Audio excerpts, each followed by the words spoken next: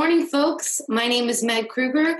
I'm the content specialist over here at Pioneer Athletics, and I'm joined with my friend Pete Thibeault. Good morning, Pete. How are you? Oh, I'm great, Meg. How are you? I'm outside and I'm doing a little bit of work today. That's all we can ask for.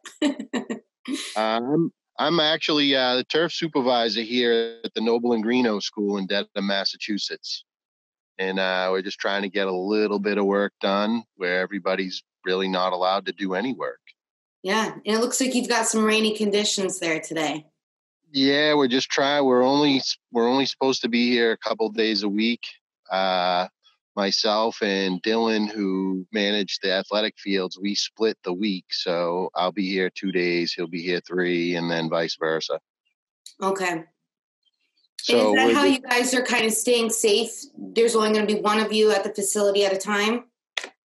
Yeah, actually, the director of facilities came out with a list of our do's and don'ts, and we're all now assigned rakes, shovels, everything. Oh, So wow. everybody has their own stuff, and that way we're all safe, and he doesn't want to see anybody working really together. Okay.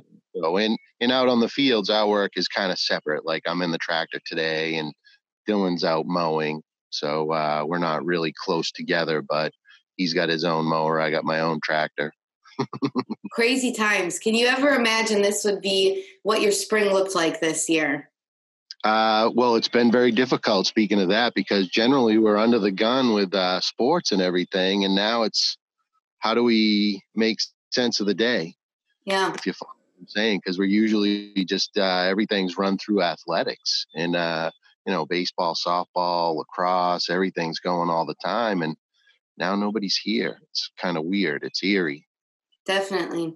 So how does your new day in the life kind of compare to what a typical spring day may have looked like last year? So culturally, we still have to manage. We did do our spring fertilizer application, and that was right before everything kind of shut down. Mm-hmm. And now where we don't have athletics, we can get in, we can do some aerating, we can do some real aggressive field repair work without worrying about interfering with the athletes. Mm-hmm. Hopefully they'll come back and maybe we'll get a week or two of them running around. But the philosophy for the school has been that we'll manage the space, not at a very high end, but so that way when everything resumes, we're not working for weeks trying to get it back. Definitely. So nice silver lining to focus on, just that you're able to have that extra time or maintenance time on the field to get those projects done that may not have happened this spring. Correct. And we're not here for a very long day, 5-6 hours. And we just got to kind of prioritize what we feel as though is important. And it's a conversation between my facilities director and Dylan and myself pretty much every day on what we want to try and tackle. So what have been some of the top priorities now that you kind of have a cut schedule, cut crew? What have been some of the top priorities to make sure you guys get done during this time?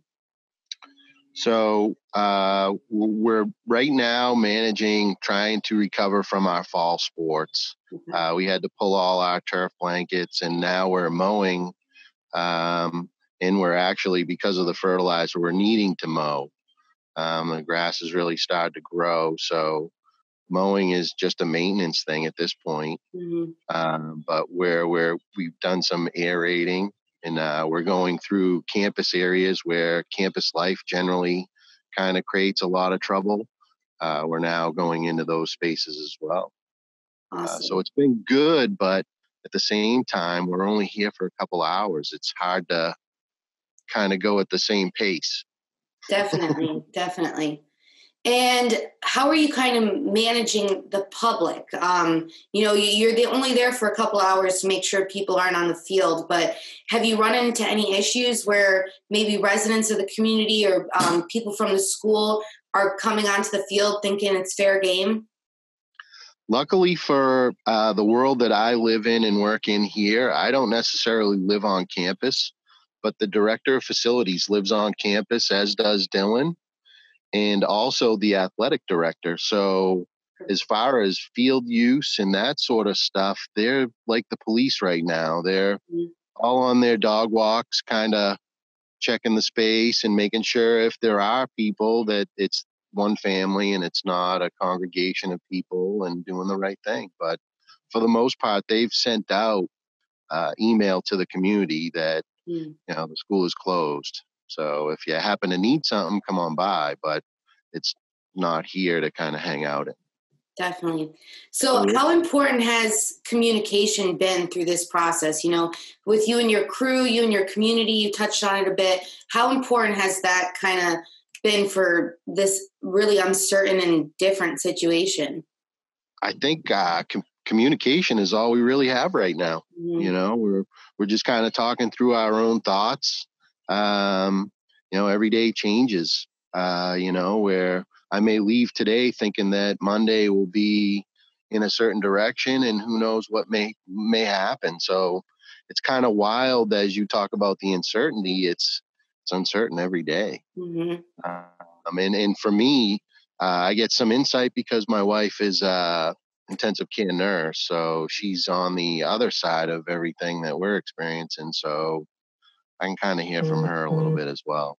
Yeah, wow, that's crazy. How are you kind of balancing the stress of family and the uncertainty with your wife's job and what you also have to do on the field?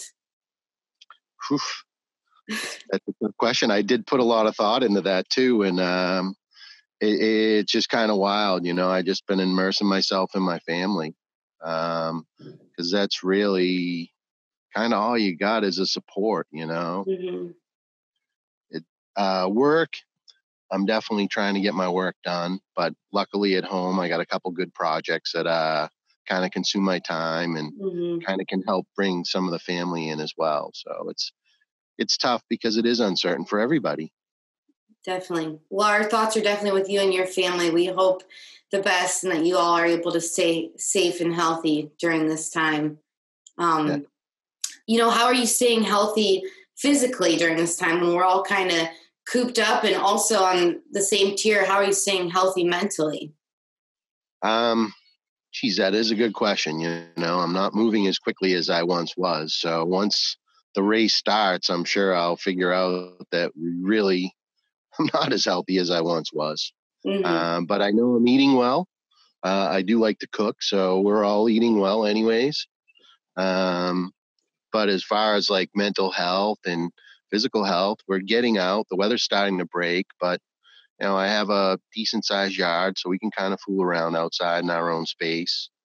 But it really feels like you're doing something wrong if you go outside. So it's hard for all of us just to try to, even the dog, he's tired of going for walks, but it's just hard on everybody, because we're just kind of stuck together in that uncertainty. And I myself is talking to other sports managers. It's hard too, because everybody across the country, the closures have happened at different stages, and everybody's wondering what's going on. Definitely. And I know you've got kids, so how have you kind of managed their expectations or managed maybe the stress that they're feeling and trying to keep positive with them? So it's funny. I talked to the 11-year-old last night. We hung out a little bit, and I asked him what was cooking in his head with the whole story. And he said that all him and his buddies are treating it like a sad day. Oh.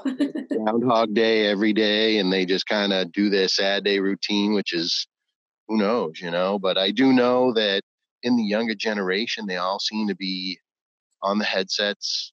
It's almost like they were prepared for what's going on. It's kind of strange because they're just not going outside right now, but they're still hanging out with their buds, and they're still doing all the things that they were before, except going to school and being outside like they once were. But like I said, they're treating it like one big giant sad day, and the schools are starting to get better about giving them work, and Good. It's just kind of like, how do you push on them too hard? Definitely.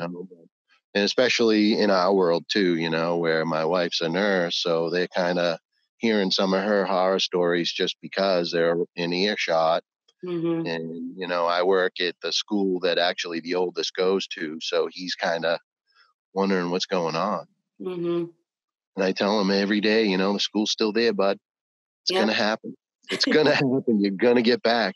Well, that's good. That's probably something that they would have never thought they'd be excited to hear. Man, it's tough because I'd imagine it's tough on everybody because you're in each other's space all the time. And I don't think we ever really plan to 24/7 be in each other's space all the time. And No. with people, you need breaks, and it's hard. And, hey. Yeah, I actually have an office here at my house, but it took about 45 minutes into day one where my husband and I had to get separate space. We're like, this is not going to work for the next however many weeks. Yeah, and I find phone calls happen instead of text now, but it's all changed, everything's changed. Just for right now, I'm pretty sure it will all come back bigger and Definitely. better than ever. But for right now, it's kind of a scary place we're all in. And, I know with the facility I'm at, there's really nobody here. There's only a skeleton crew and we're working outside. We're not in the buildings.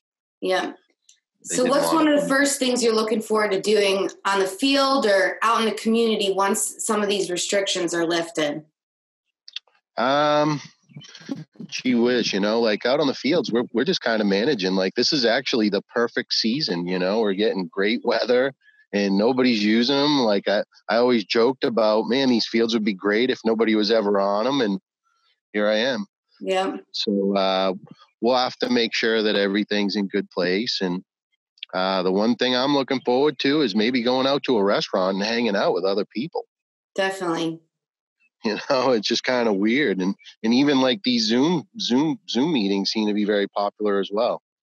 Oh yeah, I've done a happy hour. Like even though I'm pregnant, I've done happy hours almost every night where we do trivia or something fun like that, just to see each other's faces.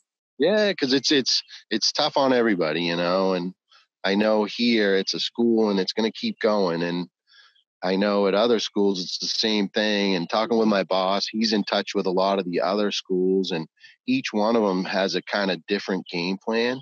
Mm-hmm. But for the most part, they're all believing that they have to manage the fields, not at we're going to have a game today, but just so that way it's not too much to come back to. Definitely. So what kind of advice do you have for other groundskeepers who may have access to their fields right now, even if it's limited? What projects could you say to tackle at this time, or what advice do you have? I would say like this is the year to go into your areas that are heavily trafficked and try and make some sort of difference, whether it be that you're aerating very aggressively or trying new seeds. But the areas that you struggle the most with, now is the time, because you'll have time to, grow the seeds you plant and do the right thing.